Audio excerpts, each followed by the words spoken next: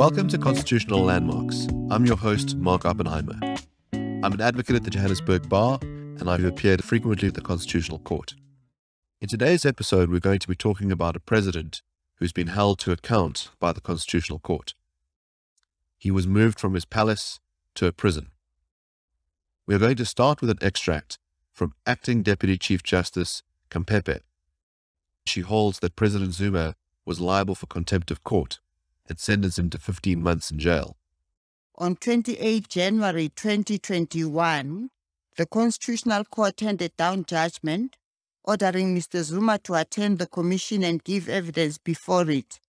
The judgment and order were served on Mr. Zuma, who responded by releasing a public statement in which he alleged that the commission and the Constitutional Court were politicizing the law to his detriment.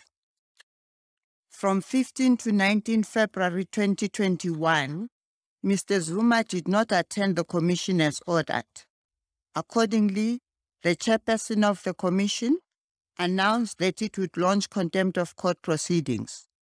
On the same day, Mr. Zuma published another statement in which he leveled serious criticisms against the judiciary and confirmed that he would neither obey the Constitutional Court's order nor cooperate with the commission in any respect. It was the applicant's case that Mr. Zuma is guilty of the crime of contempt of court. His non-compliance with the court order was undeniable because he failed to attend and give evidence before the commission, and he failed to present any evidence to avoid the conclusion that his non-compliance was willful and malafide. The applicant further submitted that, in ostensibly defending his contempt, Mr. Zuma conducted a politically motivated smear campaign of the Constitutional Court, the Commission, and the judiciary. According to the applicant, his tactics, coupled with his unique position, should count as aggravating factors in the determination of an appropriate sanction. The strength of the judiciary is being tested. I penned and now hand down this judgment in response to the precarious position in which the Constitutional Court finds itself on account of a series of direct assaults as well as calculated and insidious efforts launched by Mr. Zuma to corrode its legitimacy. After all, it is the Constitution alone that we owe our allegiance. Accordingly, we are here because we have no choice but to respond as firmly as circumstances warrant when we find our ability to uphold it besieged. Never before has the authority and legitimacy of the Constitutional Court been subjected to the kinds of attacks that Mr. Zuma has elected to launch against it and its members. Never before has the judicial process been so threatened. Furthermore, the vigor with which Mr. Zuma is peddling his disdain of the Constitutional Court and the judicial process carries the risk that he will inspire others to similarly defy court orders. Mr. Zuma has repeatedly reiterated that he would rather be imprisoned than cooperate with the commission or comply with the order made. Mr. Zuma is no ordinary litigant. He is the former president of the Republic of South Africa, who continues to wield significant political influence and in whom lies a great deal of power to incite others to similarly defy court orders. His actions and any consequences or lack thereof are being closely observed by the public. So if his conduct is met with impunity, he will do significant damage to the rule of law. The unique political position that Mr. Zuma enjoys as the former president constitute a further exceptional feature of this matter that justifies a punitive sanction. No person enjoys exclusion or exemption from the sovereignty of the laws of the Republic, and Mr. Zuma is no exception. And indeed, it would be antithetical to the value of accountability if those who once held high office are not bound by the law. In fact, the Constitutional Court has in the past espoused the existence of a heightened obligation on the President by virtue of her or his position, to conduct her or himself in a manner that accords with the Constitution. For there are a few office bearers of greater constitutional importance than that of the President. Not only has Mr. Zuma failed to dispute the contempt of court, he has also failed to contest the degree of the contempt. Instead, he has aggravated it. The majority judgment orders an unsuspended sentence of imprisonment for a period of 15 months. This, of course, cannot adequately capture the damage that Mr. Zuma has done to the dignity and integrity of the judicial system. And ultimately, he owes this sentence not only in respect of violating the Constitutional Court, but to the nation he once promised to lead and to the Constitution he once vowed to uphold. If with impunity, litigants are allowed to decide which orders they wish to obey and which they wish to ignore, then our Constitution is not worth the paper upon which it is written. This wasn't the first time that the Constitutional Court held President Zuma to account. The first time was in the infamous Nkandla case. President Zuma had spent 250 million rands worth of taxpayer money on his own private palace. The public protector, Thuli Madonsela, had produced a report condemning this lavish expenditure. This ultimately resulted in a case before the Constitutional Court. I spoke to the Public Protector's Counsel, Gilbert Marcus. Let me start with the public protector, who at that time was Thuli Madonsela. I don't think it's unfair to say that she was the first effective public protector, in the sense that she was perfectly willing to take on the most powerful in the country, including the president himself. We overlapped, funnily enough, at the Centre for Applied Legal Studies. So I knew her from the early 90s slightly, and then, of course, she assumed the role of public protector. She had demonstrated, I think, courage in not only the topics that she chose to engage in, but also the outcomes of her reports. The famous report was on Nkandla and the non-security improvements that the president had personally benefited from at his personal homestead in Nkandla. And there she had imposed a remedial action, which was designed to determine the value of those improvements and to require him to pay them back. The economic freedom fighters chose to challenge the president's refusal to implement the remedial action directly to the Constitutional Court. Now, that is unusual because the circumstances in which the court itself allows direct access to it are very, very few and far between. They advanced an alternative basis which said that this was a matter within the exclusive jurisdiction of the Constitutional Court, and therefore the Constitutional Court was the only court which could hear it. But I certainly represented the public protector in that case. And she was absolutely determined to press for the implementation of her remedial action. This was something that she had carefully thought through. She was backed now by a judgment of the Supreme Court of Appeal, which said that this is not simply a recommendation, as the president had sought to argue right until the 11th hour. And she was insistent that this was something which was binding and that had to be implemented. The case came at a peculiar time. There were two, I think, competing social forces at play. The one was that it was certainly, the public protector's report was used as a stick by all the opposition parties with which to beat the president. But it also came at a time when there was increased and heightened tension between the judiciary and the executive. There had been a very high-level meeting about 6 or 7 months before the matter came to court between the heads of court and the president and the deputy president at the time, in order to deal with the judiciary's principal concern that there had been these very strident attacks on the judiciary for what was called judicial overreach, trespassing into the separation of powers, and the judiciary was equally concerned with the impact of attacks upon them as an institution emanating from the highest holders of political office. So it was a delicate time. Anyhow, the strategy adopted by the president on the papers, I thought, was a clever strategy. He, first of all, contested whether this was a case appropriate for direct access.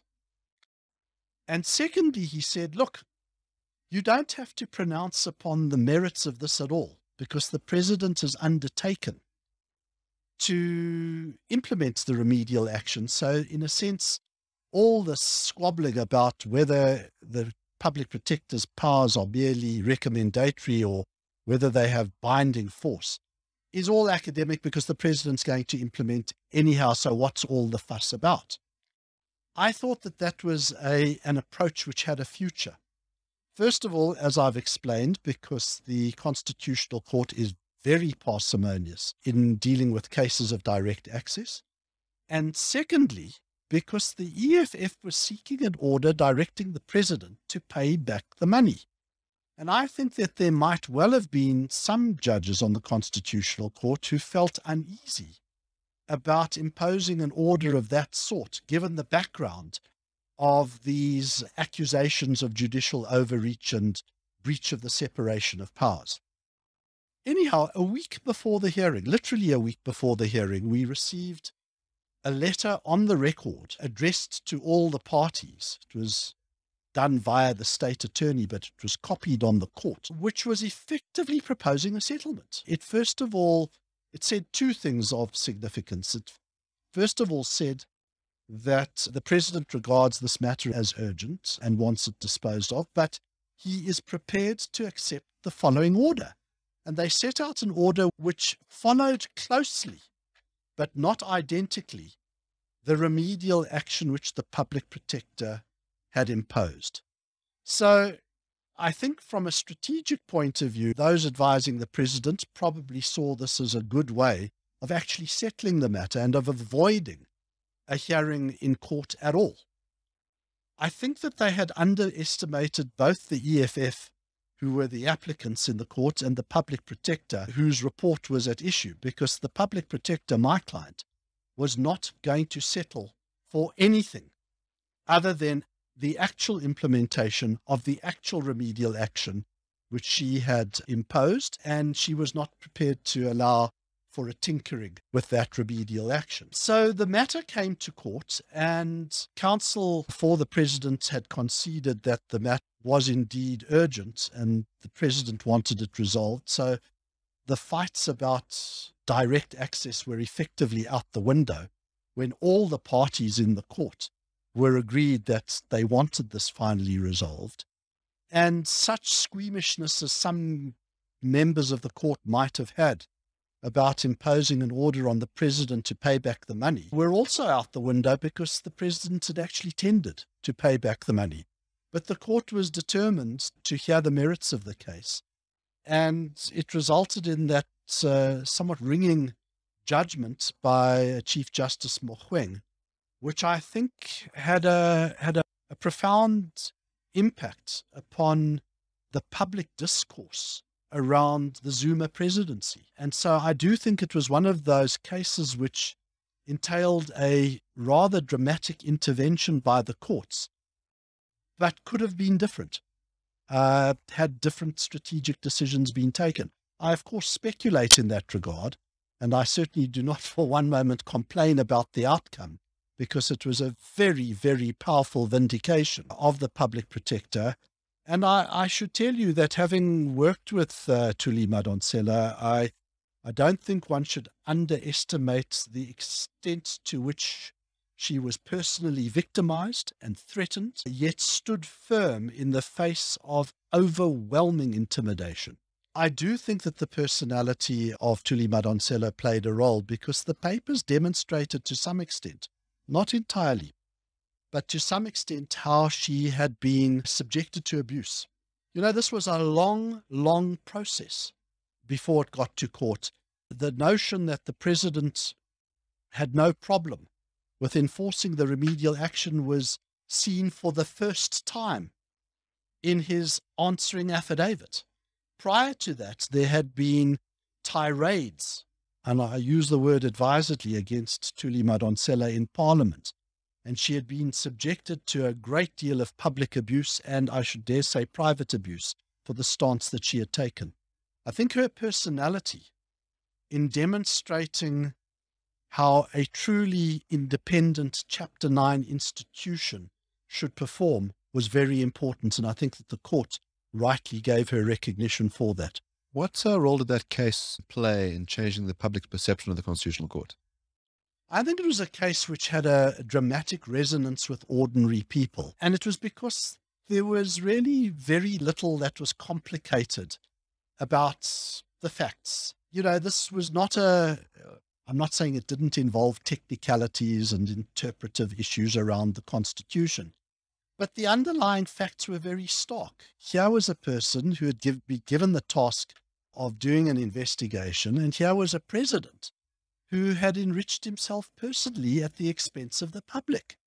It was a very simple message which the EFF very skillfully brought across, and I do want to pay particular tribute to the way Wim Trengove presented the argument.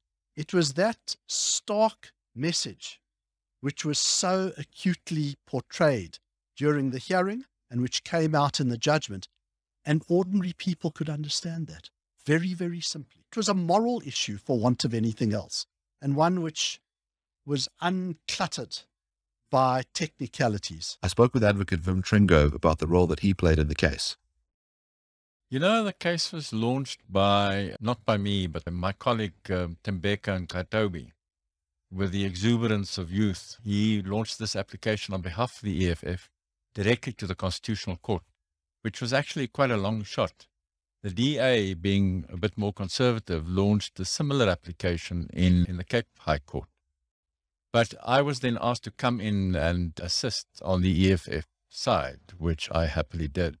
It was a wonderful occasion. We were all there on the Constitutional Court, 25 advocates for all and sundry, and a very momentous occasion, followed afterwards by, I think, a momentous judgment. We today have turned the corner. I think at the end of the day, the rule of law has won. But I think that case was probably a tipping point, in that up to that point, the rule of law was being eroded and undermined left, right, and center. But the case and that judgment of the Chief Justice, I think, was a tipping point and started to make a difference. I just think that it happened to be at exactly the right moment, that the time was right for such an intervention by the judiciary in general and the Chief Justice in particular. Of course, the judgment didn't do it on its own. There were lots of other factors. But it was, I think, an important starting point for the judiciary to take a stand to uphold the rule of law. And after the Concord judgment, many other judgments followed of that and other courts, which made a courageous stand in defense of the rule of law, and I think made a big difference to our society. Is there a sense that if you've got 3 different centers of power and some of those centers are failing, so if you've got a corrupt president or an incapable parliament, that the courts then need to play a much greater role in instances where they wouldn't have to otherwise? Yes, no, I have no doubt that that is so. The appropriate role of the courts, it depends to some extent on the environment and the circumstances. And where, in this case, both Parliament and the Executive were failing and betraying their duties under the Constitution, I think there was an enhanced duty on the courts to make a stand for the Constitution, and that's what happened. Of course, courts will tell you that they don't make a choice in either upholding the rule of law or not, and that they simply implement what the Constitution requires of them. But if the truth be known, the line is often a vague one and has to be drawn by courts, and they do sometimes tend to do so more aggressively than others. Bear in mind that in this case were 2 important features. The one is, as you mentioned, that it was a case against the President and Parliament, the very peak of executive and legislative power. But the competing participant before the court was the public protector, who at that time had huge public stature and also a member of the executive branch in a broad sense. So it wasn't purely the people versus the president. It was a far more complex power relation before the court. And the fact that the public protector at that time was somebody who was so universally admired, I think helped a lot. In South Africa, often we develop these cults of personality, and someone like Thuli Madonsela is universally admired. Our current public protector is viewed differently. Is there a concern, in other words, that this court created an exceptionally strong power for the public protector as an office, and that future people that may inhabit that office may abuse that power? Yes, that risk is always there. But frankly, we already have a very powerful executive and a very powerful parliament. And all other things being equal, it serves as a valuable check that we also have at least a third repository of real power, i.e. in the public protector. All power can be abused. Our salvation lies in a distribution of powers in numerous places rather than to focus it all in Parliament and the executive. And I'm right to say that her power itself can be checked through a review process? Indeed, yeah. No, that is so. The history of this case was that there was much uncertainty about the status and enforceability of her orders. There was a very substantial prevailing view that they didn't have any legal force at all. And in fact, at one point, President Zuma said in Parliament that her orders had no standing and they were merely in the nature of recommendations. Well, she said at the time that was a death knell for her effectiveness, because all culprits against whom she had made orders then down tools and no longer paid any attention to them. So the judgment also was a very necessary and timely one to restore the effectiveness of her own office. Can you tell us a bit about what happened on the day of the hearing? It was an unusual hearing in that a lot of the public were present. It was filmed, and that there was this sort of last-minute concession by the president. Yeah, it was a day of high drama. And the story from behind the scenes on the president's side has not yet been fully told.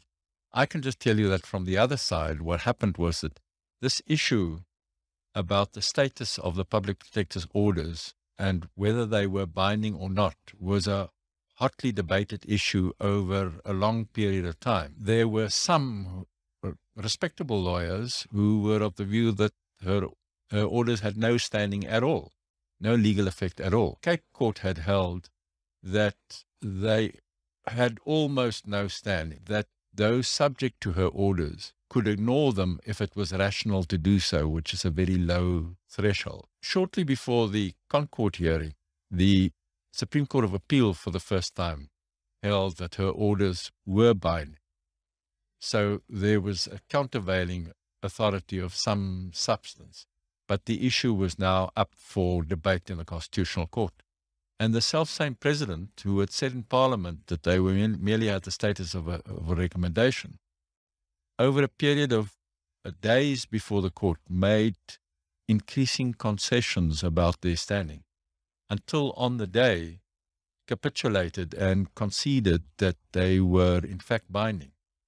Exactly how those capitulations came about, I don't know. It was very dramatic, and from our side, exuberant to have the opposition capitulate. When Jeremy Gauntlet delivered that capitulation, that it seemed to have an effect of, well, aimed at narrowing the damage. In other words, to say, but of course we accept that on the merits there's a problem here. All that this court needs to determine is how much the president needs to pay. Was that an effective strategy? Well, it's hard to tell how bad it might have been if he hadn't made the concession. The president had in Parliament said, these orders are mere recommendations and not binding. If he had defended that position before the Constitutional Court, one might have accepted that it was a good faith position held all along, albeit that it might be wrong. But having made the statement in the first place, to then concede before the hearing started that it was not correct, suggests that he never believed in what he said in the first place.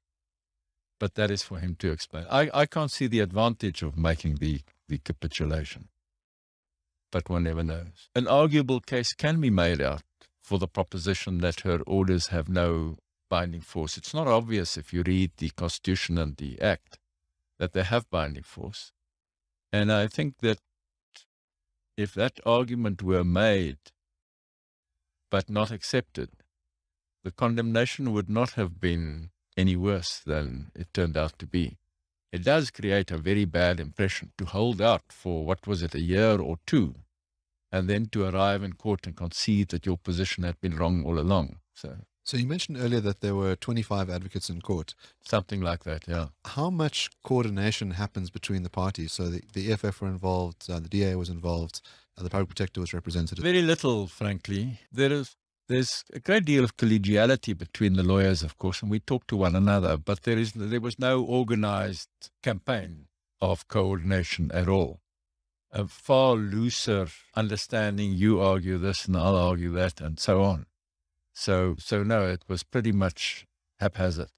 Political parties have started to utilize the courts to run political battles because the courts provide a useful arena and maybe a more effective arena than Parliament. Yes, I have no doubt my clients' motives were political and not an anxious defense of the rule of law in the first place.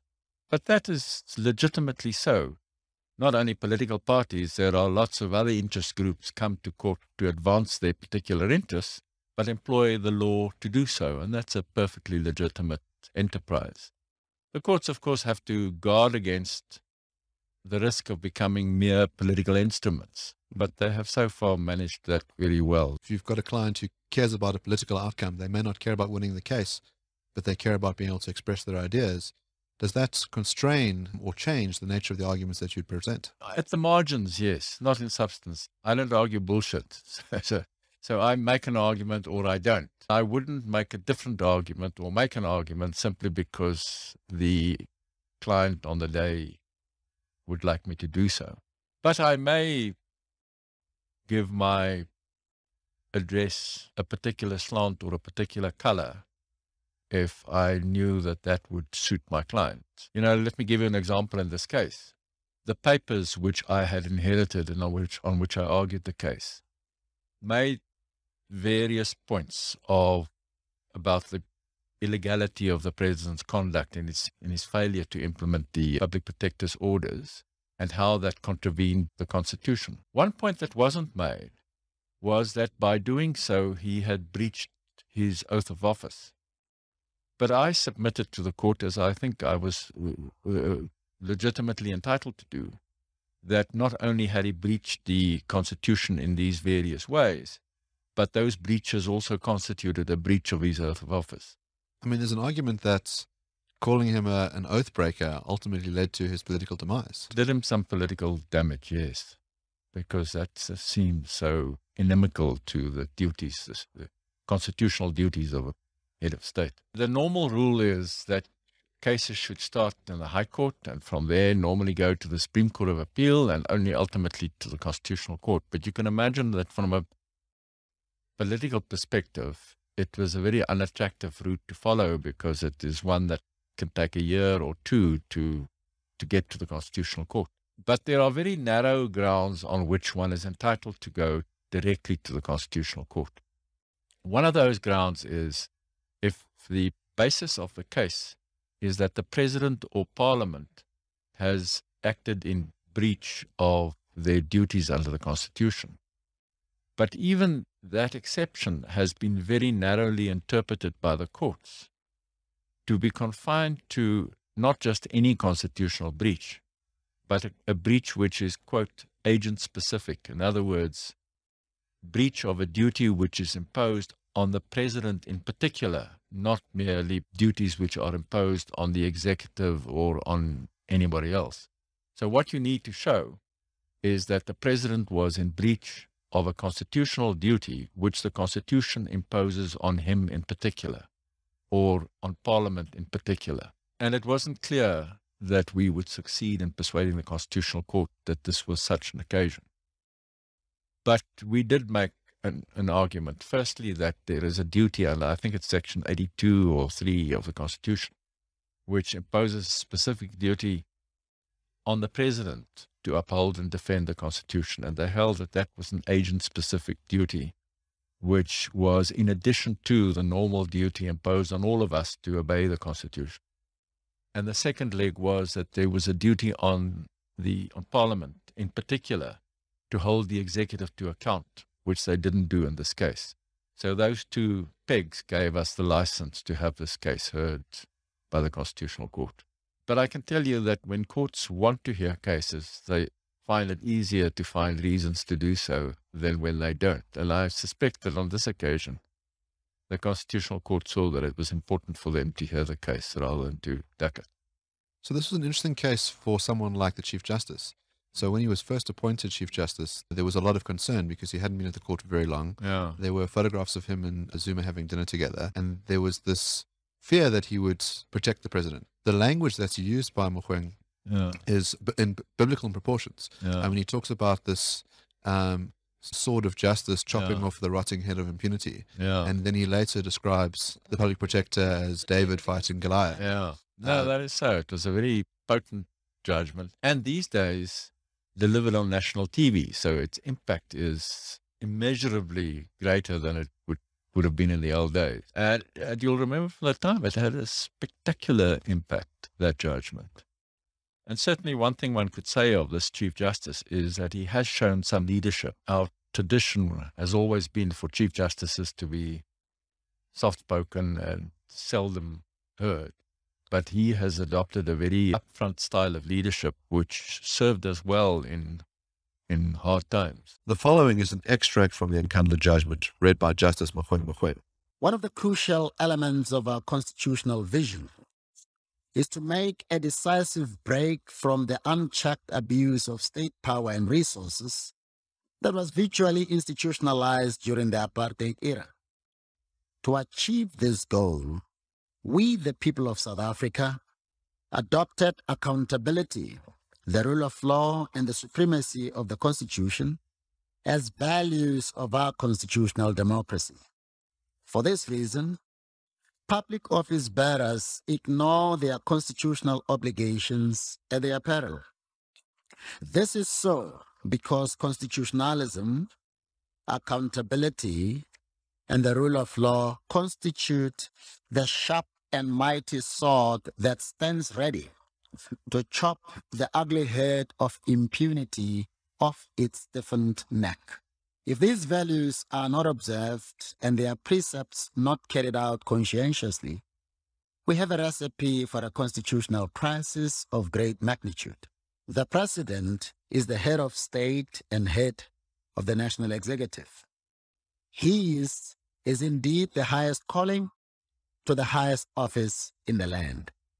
He is the first citizen of this country and occupies a position indispensable for the effective governance of our democratic country. Only upon him has the constitutional obligation to uphold, defend, and respect the Constitution as the supreme law of the Republic been expressly imposed.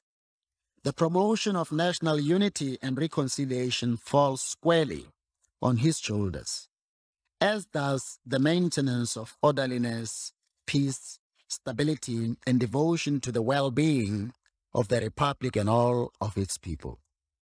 Whoever and whatever poses a threat to our sovereignty, peace, and prosperity, he must fight. The fathers and mothers of our Constitution conceived of a way to give even to the poor and marginalized a voice and teeth that could bite corruption and abuse of state power and resources excruciatingly.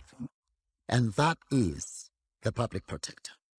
She is the embodiment of a biblical David that the public is, who fights the most powerful and very well-resourced Goliath that impropriety and corruption by government officials are. The office of the public protector is one of the true crusaders and champions of anti-corruption and clean governance. Hers are indeed very wide powers that leave no lever of government power above scrutiny, coincidental embarrassment in courts, and censure. This is a necessary service because state resources belong to the public at as does state power.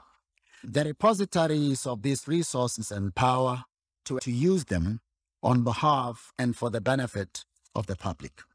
When this is suspected or known not to be so, then the public deserves protection, and that protection has been constitutionally entrusted to the public protector.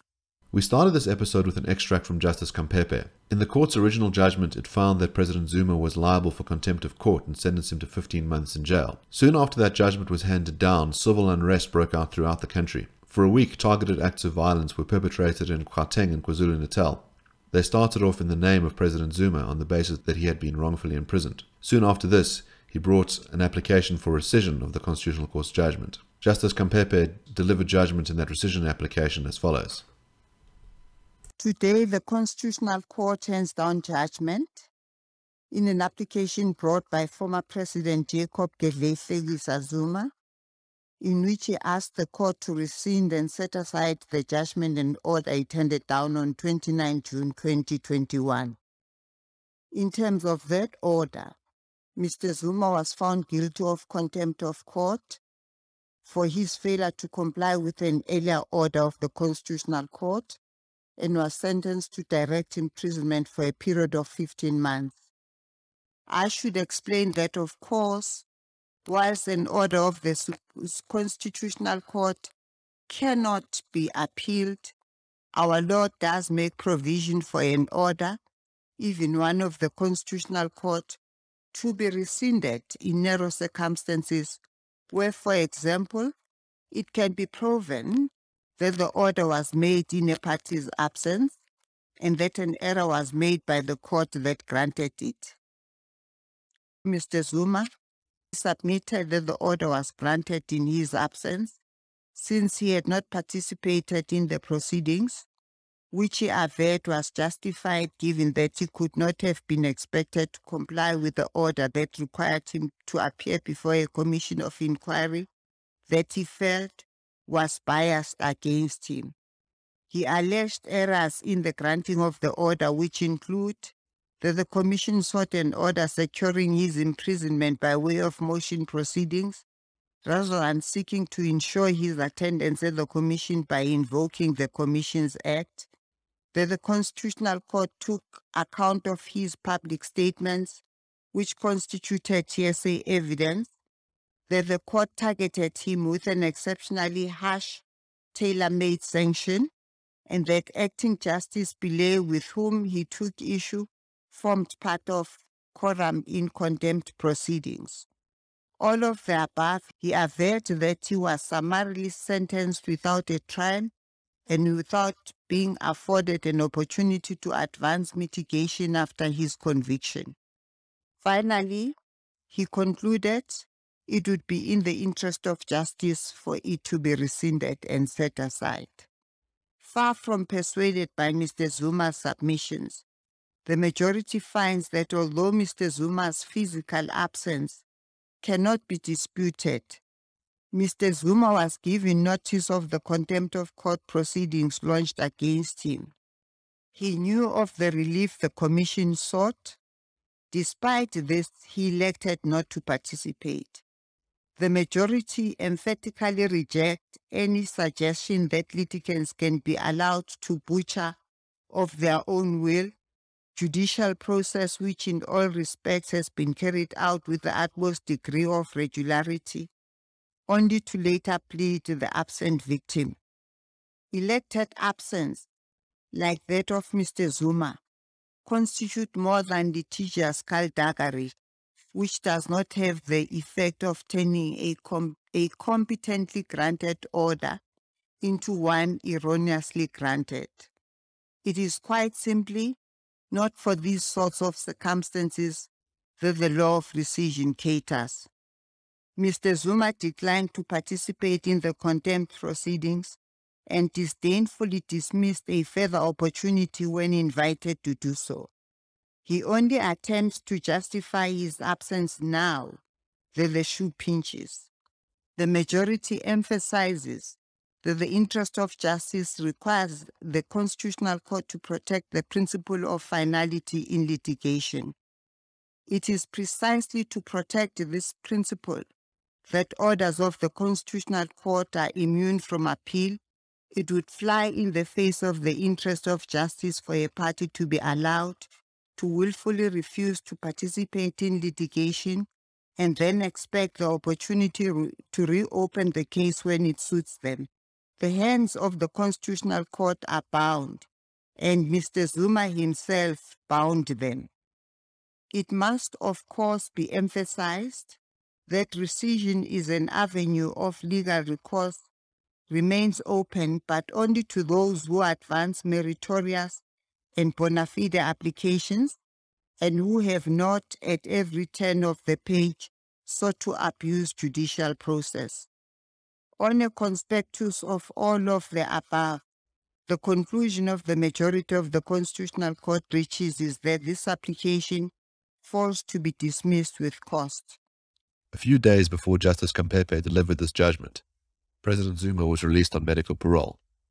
2 cases have already been launched to review that decision and send him back to prison. I hope you enjoyed the inaugural episode of Constitutional Landmarks. Throughout this series, I'm going to be interviewing some of the greatest advocates that have ever appeared in the Constitutional Court. I will also be speaking to the judges that authored some of the court's landmark decisions. We'll be speaking about gay marriage, the death penalty, free speech, and a range of other exciting issues.